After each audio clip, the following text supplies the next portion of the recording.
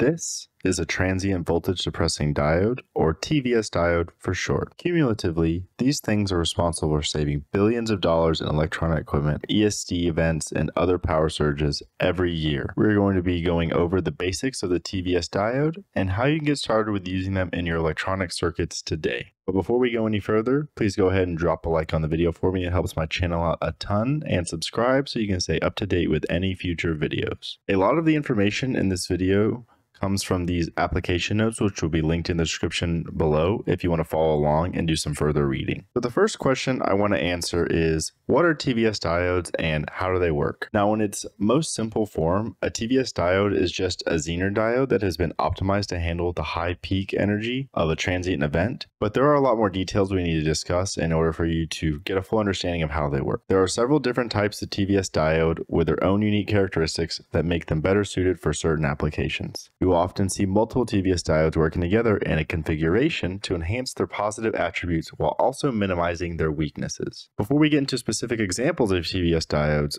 I want to go over some important parameters that describe the performance and behavioral characteristics of a TVS diode. These parameters help us choose which TVS diode is best for our application. The first parameter I want to talk about is going to be the reverse standoff voltage. This is the voltage below which our TVS diode will not interfere with the line that is connected to at all. Usually you want your reverse standoff voltage to be a little higher than your signal voltage to ensure that it does not interfere with the signal. The next parameter is breakdown voltage.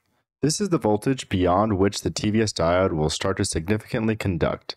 This is when the TVS diode becomes essentially fully active and will greatly affect whatever line it's connected to. The third parameter is going to be the clamping voltage.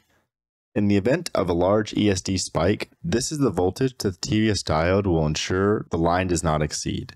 It is critical that this level is below the failure threshold of whatever components are connected to this line. And lastly, this isn't really a primary parameter, but it's more like a parasitic element to the TVS diode, because as we've learned in real life, all components have parasitic elements to them. And so this one we're going to talk about is going to be the capacitance. So basically, if your TVS diode is on a line, you have to understand how its capacitance can affect something like maybe an I squared C signal or a SPI line or any sort of signal that is being transmitted on the line. Now that we have a good understanding of the parameters that describe the behavior of a TVS diode, we can now talk about the different types of TVS diodes and how their characteristics make them better suited for certain applications. The first major type of TVS diode I want to go over is known as the avalanche diode. The avalanche diode is one of the simplest TVS diodes to work with because they only require two connections. Usually one is to the protected line and then one is to ground. Avalanche diodes are great at absorbing large ESD voltage spikes and power line surges, so you'll often see them being used on power supplies and other low speed / non-signal lines. They also typically have higher parasitic capacitances, which makes them poor choices for any sort of high-speed data line. Avalanche diodes come in both unidirectional and bidirectional orientations, so they can be used in applications where a high negative clamping voltage is also necessary. The next major type of TVS diode that I want to go over is the diode array. Like it sounds, a diode array is a group of usually 4 or more diodes that all work together to protect a line from an ESD event.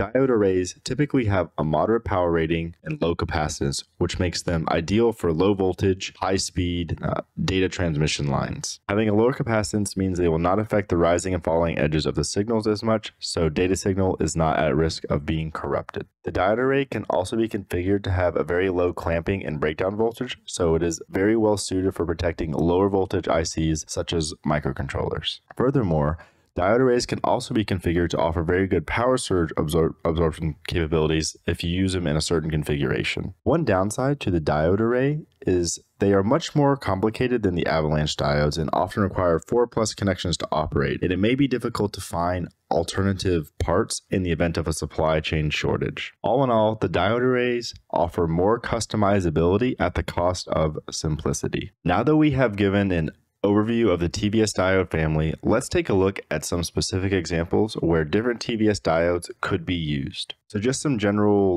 knowledge about how TVS diodes are often used. You'll usually see them placed around connectors that run off board, since that is the most likely cause of an ESD event.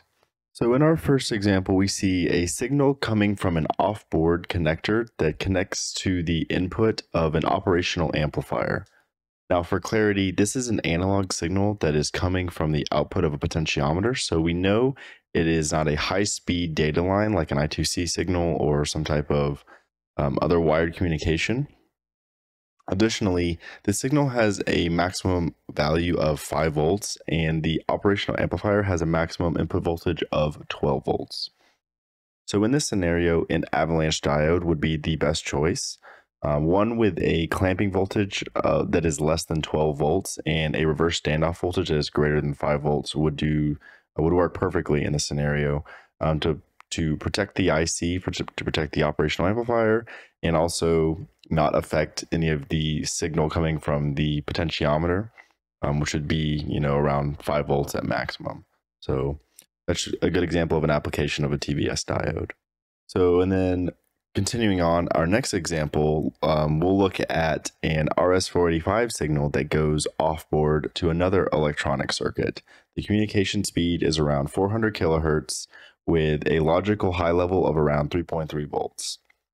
The electronic circuit that these data lines are connected to has a maximum voltage tolerance of 3.6 volts. So that's the highest voltage it can be without damaging the electronics connected to this line. In this scenario, a standard diode array would be a great choice because they have low parasitic capacitances, which means that they won't affect the rise time / fall times of the 400 kilohertz signal too much, and you'd be able to set a very low clamping voltage to protect the sensitive electronics on this line. So with that pretty much wraps up everything I wanted to discuss about TVS diode configurations. Please leave a comment below if you have any questions for me. I respond to every single comment I get. Thank you so much if you have made it to the end of this video, and hopefully I will see you in the next one.